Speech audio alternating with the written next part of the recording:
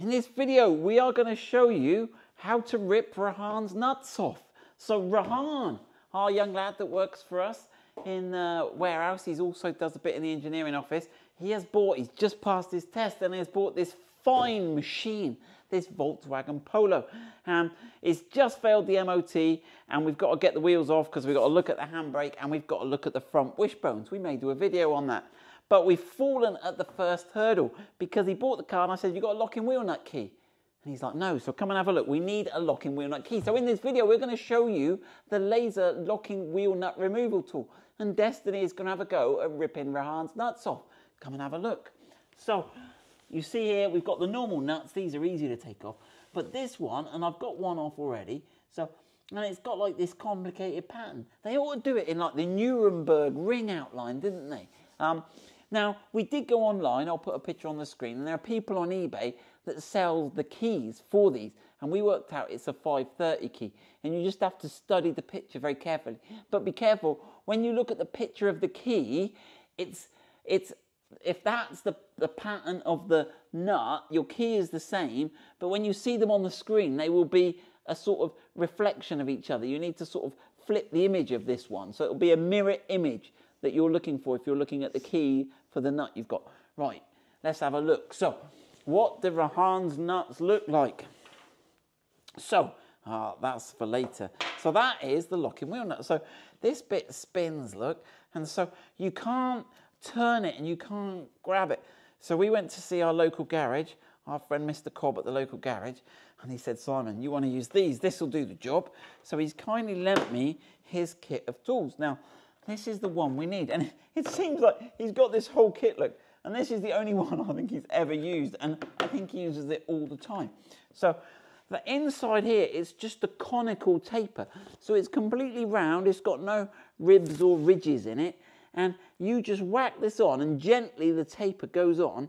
And it must, as it goes on, compress this bit. And I think it compresses it so much it actually grips the nut. And then you've got the thing here that can turn it off. Now, it sort of worked, sort of. Now, but we are going to do a product test. Destiny is going to have a go. Now, what do you get in the kit? So you get all these different sizes.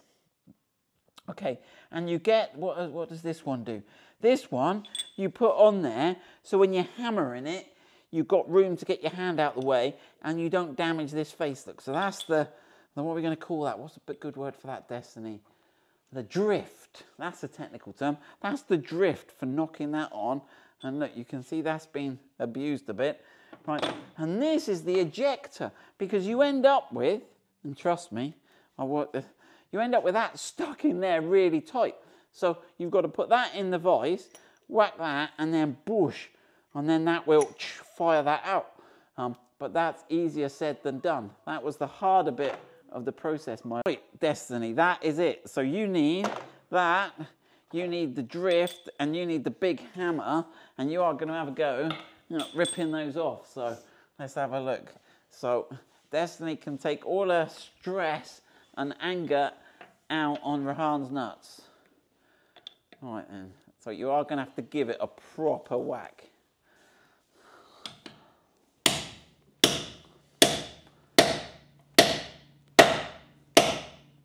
I reckon harder than that. Really? Yeah, I reckon really. Right, try that. That's enough. Right, now you get your impact driver on it and see whether make sure it's on reverse and make sure see if that will come off. Now, if it's not tight enough, it will just spin on the nut. If it is tight enough, the nut will come off.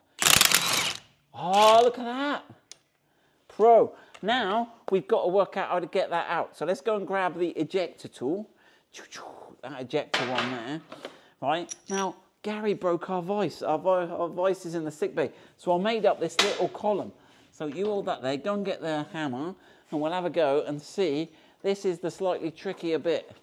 Right then, I'll go.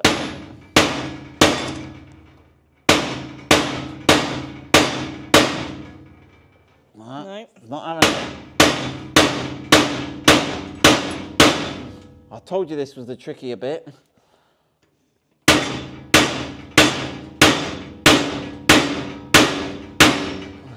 Still Probably nothing? easier with a vice. I ain't having it.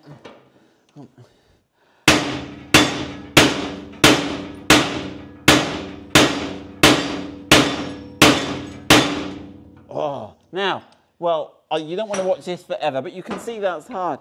Now, what happened to me last time was, if you just grab the camera again, Destiny, well done.